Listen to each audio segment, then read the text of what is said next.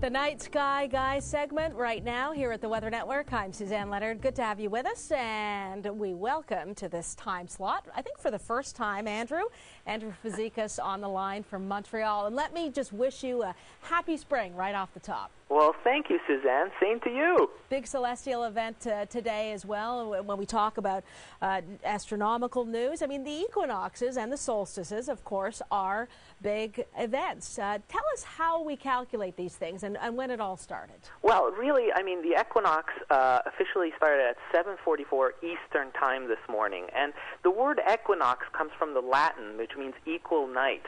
And it's really, the day is broken up into basically equal parts of day and night. And this is true for both northern and southern hemisphere.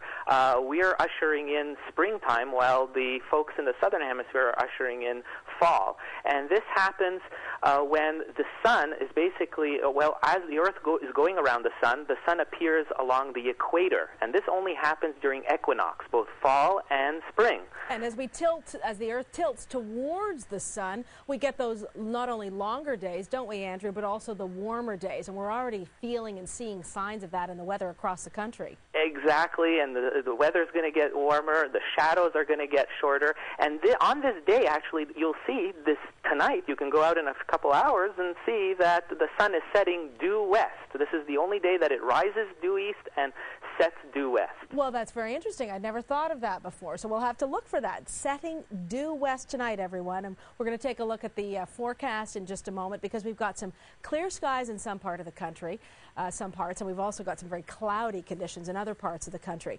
Things to look for this weekend, Andrew, and as you always like to tell people, you don't necessarily need binoculars to do some amateur stargazing. No, not at all. And if you go out, say, tomorrow morning and then on Sunday morning, and if you've got clear skies, look at dawn. If you can get up at dawn, you'll see a beautiful pairing of Jupiter and the crescent moon.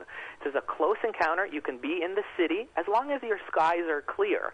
You can really get a beautiful sight at dawn of Jupiter, which looks like a bright star-like point just to the left of the moon, the crescent moon. And so this will be on Sunday morning, and then following that on Monday, the pair will start separating even more.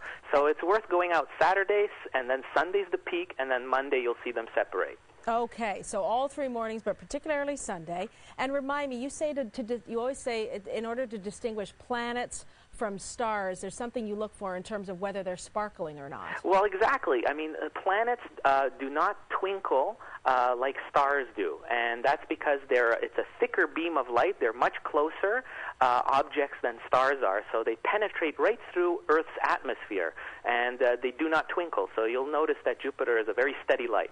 Speaking of the atmosphere, of course, a lot of people were glued to their TVs last Sunday. It's always exciting to see a shuttle take off. The power, my goodness, and some pretty exciting developments. A long spacewalk today. What was it, 6.5 hours or something? 6.5 hours of heavy work by a pair of astronauts, and they have just finished, just this afternoon, Friday afternoon, they just finished unfurling 2 pairs of solar panels, and these are over 140 feet long. And what this does basically for sky watchers, again, if you've got good sky conditions, over the course of next week, starting tonight, you'll get at least 1 or maybe 2 chances to see the space station.